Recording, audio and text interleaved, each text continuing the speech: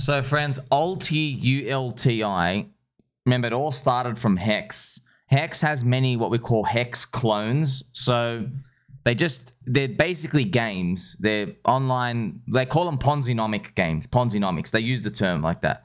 So it's just handing out yield in different ways, and everyone experiments different ways. Now, Richard Hart has like 15-year staking and stuff. Then you have other clones came out. They tried to change the yield.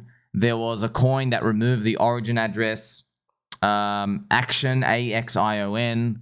That they all rug, by the way, because there's no community.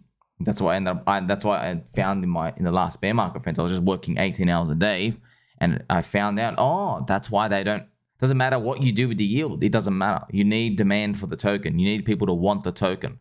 That's why HEX will always be supreme to all of them, because HEX is the cult. It's the cult. It doesn't matter what its market cap is, because I was always wondering, hey, if HEX is 5 billion market cap, can't someone just keep infinitely vampiring it at like 500 million and always be smaller? That's what you used to think at the start, because cheap is better, right? No, cheap is not necessarily better. Try buy a company like a biotech stock and then try your odds against the S&P 500. S&P 500 has 40 trillion market cap. Your biotech stock might have a shitty 10 million market cap, right? But the S&P 500, yeah, one biotech stock's going to win out of like 300 of them. The others are just going to completely lose. You see, they're all lottery tickets pretty much. So what's it's ULT or ULT. So remember 0x Steph, he was a HEX whale. I don't know if he is now. Was a big whale or a shark.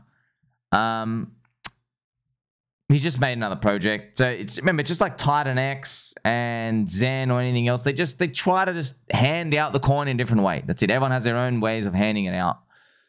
And I think Ulti has like, I forgot what it is, man. I have to watch maybe Money Gang's video on it soon. I think like every 33 days, there's like a buy and burn. It's all the same thing, by the way. It's put your money in somewhere and then don't worry about what it does. It spits out money somewhere on the other end. And in a bull market, people like these games because there's demand everywhere. So that's why I'll participate in this.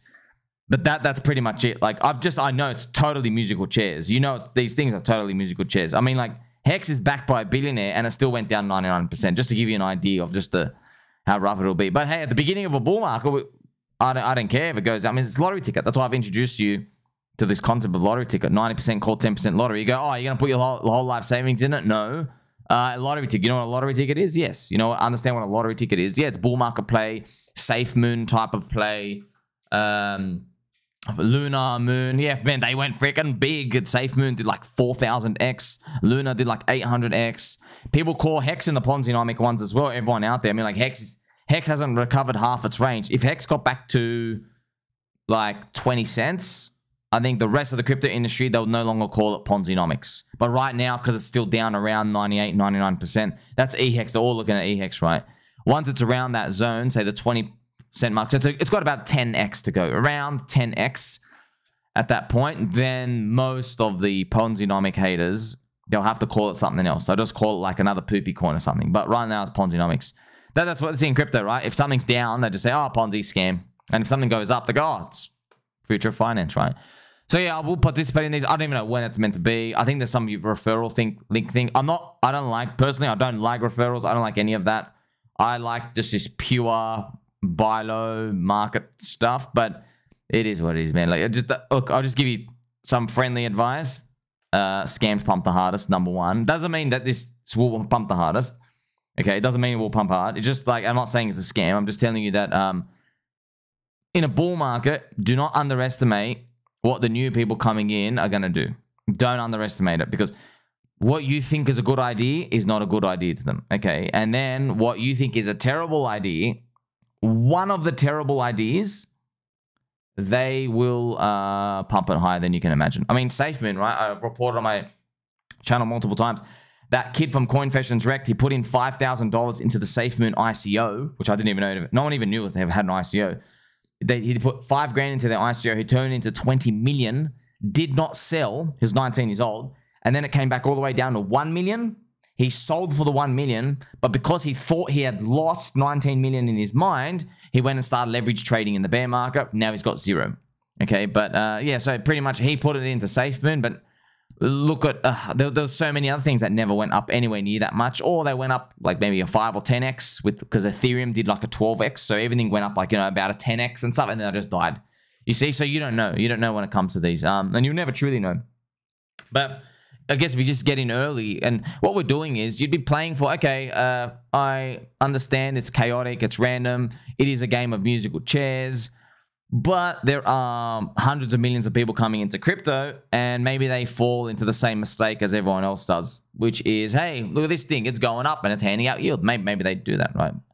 Yeah, so that's pretty much it. And they will come and they will overwhelmingly dwarf everybody. I mean, look at meme coins, right? People were laughing at meme coins 4 years ago because there was no such thing as a meme coin 4 years ago. And then Doge did a 250x. So just imagine you're sitting there. I mean, I thought Uni was going to pump. I thought they were going to put in the buy and burn into Uni. There was all these rumors. They never did it. Uni went nowhere, and then Doge did a 250x. So, I mean, Gaiden does one of the biggest improvements in the crypto industry, one of the biggest pillars of crypto. Okay, you have Bitcoin number 1, Ethereum number 2, Uniswap formula number 3. Okay, now, I thought, oh, well, logically, this thing should go like the number 3 market cap. No, it didn't. No, it didn't. Why? Because they're cucks. Because they're soy boy virgin cucks. They have hunchbacks, and they drink soy lattes on Mondays, Tuesdays, and, of course, every other day of the week as well. So, these people, friends, you can't underestimate them. Okay, sometimes these people just made so much money that they stop improving the protocol as fast as you hope, and they just sit on their ass and do nothing. And then on other times, there's an idea, it's been done like 15 times before, you know it doesn't work, and then that's the one that just ends up popping up.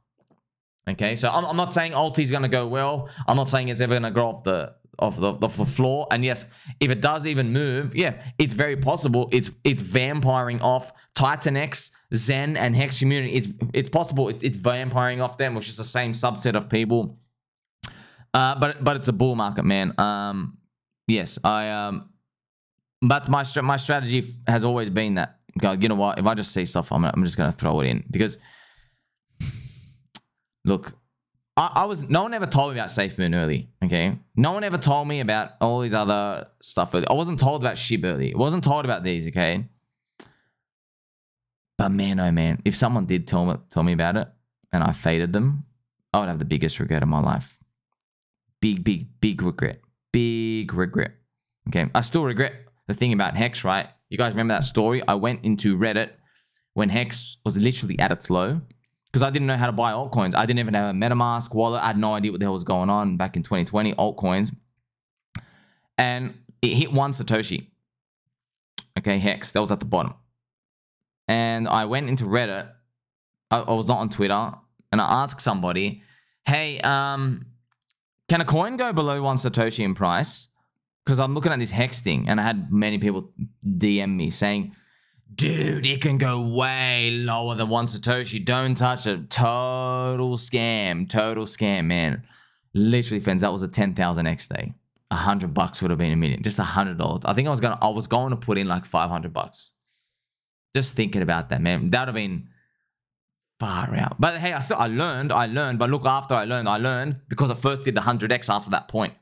And then I had to wait for the rinsing of the range, you see? So I learned early, just like with pDAI. I go, oh, this thing's a scam. The supply's going up. And then pDAI went up high enough. I'm like, okay, you know what? I don't know what the hell is going on.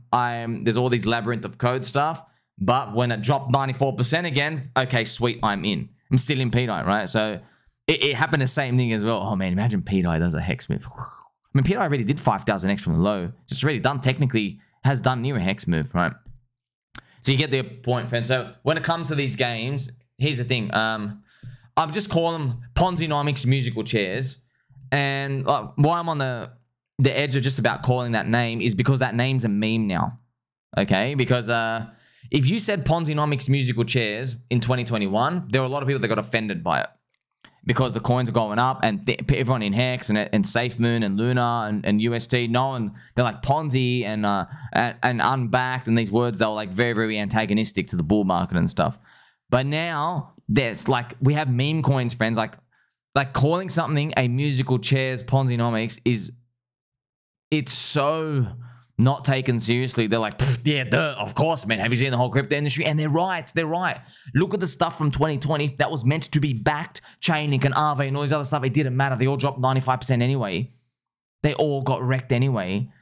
You see, so and yeah, the labels on the words are important, but the most important word I've ever taught you, or the concepts, is 90% call, 10% lottery. You don't even really need to dissect what something is. You go, hey, is it more towards a lottery stack? Okay, it's really new, or more towards the core stack. Hey, obviously this would be more towards the lottery stack. And yeah, I don't know when it launches, and there's gonna be way more friends. It's just gonna be, oh boy.